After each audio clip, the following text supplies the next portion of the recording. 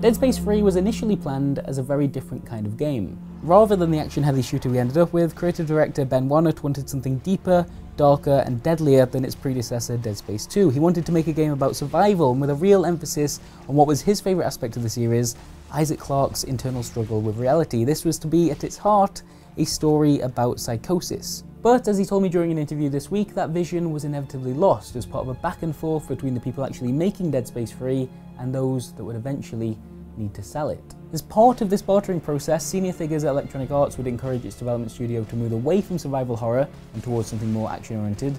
They wanted online multiplayer and they wanted microtransactions. This really is a story about the difficulty of combining creativity with business. And it all starts, I think, with the first game in the series. You see, the original Dead Space, by survival horror standards, had sold pretty well. It's thought to have shifted around 1 million copies in 2008 and more than 2 million copies over the course of its lifetime. But by EA's own standards, this was considered pretty disappointing. As the president of EA Labels, Frank Gibeau, would say just a few years later, ultimately you need to get the audience sizes of around 5 million to really continue to invest in an IP like Dead Space.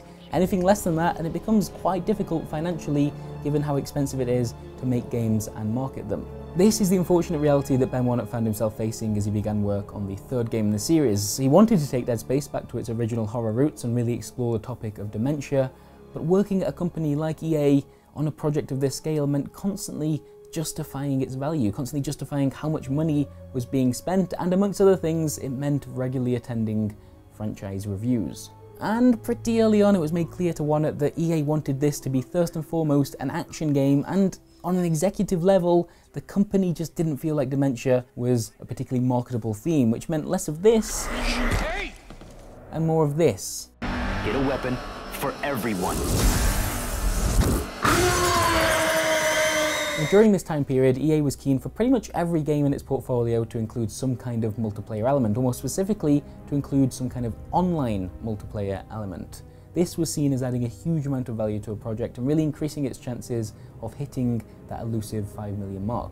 In fact, partway through the development of the first Dead Space game, it was decided that this too would benefit from the inclusion of co-op multiplayer. At this point in time, I'm told, most of the core game mechanics were already in place, so for about 4 months the team battled with trying to shoehorn co-op into a title that had so far been designed with only single player in mind, and you can likely imagine how that turned out for them. The corridors were too small, the firepower of the two players was too great, and because you were zipping through these areas so quickly, the loading times between them felt even more frustrating. I mean, there's a debate to be had about how well survival horror can ever lend itself to co-op gameplay, with both players chatting away over voice comms and probably ruining the atmosphere, but the feature ended up being scrapped for more logistical reasons than that. It was costing too much money, and because the team was focusing on this instead of just the campaign, there was a significant possibility that the release date would need to be pushed back, and so it was that Dead Space released with no multiplayer whatsoever. Now the second game faced similar pressures internally. Once again, there was an eagerness for it to have some kind of multiplayer authoring, but having learnt a lesson from its predecessor, the team opted for an entirely separate competitive multiplayer rather than co-op. The hope being that it would prove less expensive than the alternative and that it wouldn't need to impact the design of the campaign in any way. Perhaps that didn't end up being the case, but as Wannert himself says, I personally don't believe it added a lot of value to the product. Even though it was fun to play as a diversion, I don't think it's why people would buy it. So when Dead Space 3 comes around and yet again the idea of multiplayer is brought up, the team says, you know what, okay, we'll do it, but we're going to do it properly. It's going to be co-op this time, and we're going to start development with this in mind. In fact, the idea they began with sounds really interesting. Right, so here's the pitch. Although the players wouldn't realise it to begin with, the co-op partner would actually be controlling a character called Shadow Isaac, a visual representation of Isaac Clarke's alter ego. They'd likely have a different name and appearance to begin with, and a big reveal was planned for the game's climax, but, and this is the really cool bit I think, both players would occasionally be shown different things in-game, then the hope being that they discuss these discrepancies amongst themselves over voice comms, maybe even argue about what was and wasn't real, and eventually they'd come to realise that's the point the game's trying to make. Oh, I think that sounds really brilliant. You can experience that a few times in the current co-op version of Dead Space 3, says Wannert, but with that part of the game we had so little time and money to build it, it was very difficult to craft anything interesting. And with the feeling EA being that dementia shouldn't be a big focus, Shadow Isaac was replaced with Sergeant John Carver, a character so integral to the storyline he just sometimes disappears during cutscenes, with no real explanation.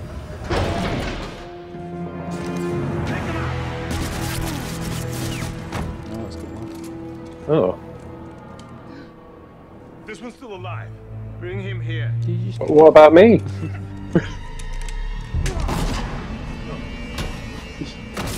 Nice. Wow. What Where am I though? think is going to happen is you'll just be there and they'll never reference what happened to you. Oh, yeah, you are. Finally, there's the crafting system. Now in Dead Space 3 you can create new weapons or combine existing ones by using these workbenches, and you'll need to collect parts scattered throughout the world to achieve this. Now the original idea was for Isaac to feel more like an engineer and for these parts to actually have weight and meaning to them, and the process of creating a weapon would involve actually using these materials in ways that made sense. Instead, that process was replaced with, I guess, what's more equivalent to a 3D printer than a workbench. And that's fine, I guess you lose a little bit of Isaac's character in the process, but you stop the crafting system from feeling too complex. That wasn't really the problem that people had with this part of the game. The problem was it featured microtransactions. Now, if you couldn't find enough parts as you played and you really wanted to make something, you had the option to just buy them instead, and this did not resonate well with the community. I asked Warner what happened there, and here's his response. Microtransactions was a very delicate subject. It's always one of those things that's like, oh man, other people are doing it and marketing says we can make X amount of money if we put it in, and at some point somebody triggers it.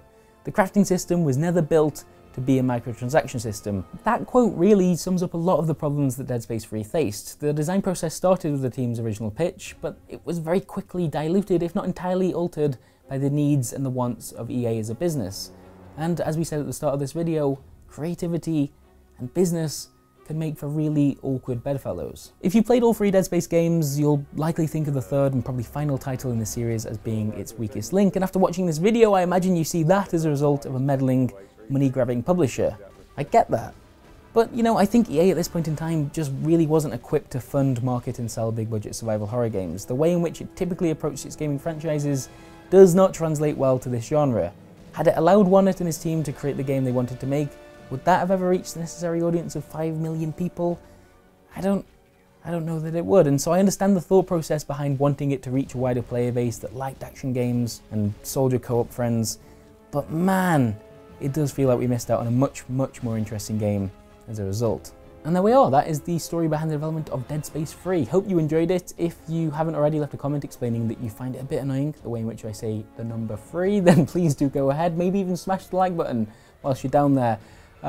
This is a weekly show called Here's the Thing, in which we tell intriguing, hopefully, anecdotal stories about the way in which games come to be.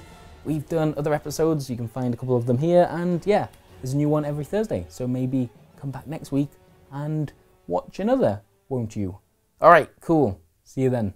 Goodbye.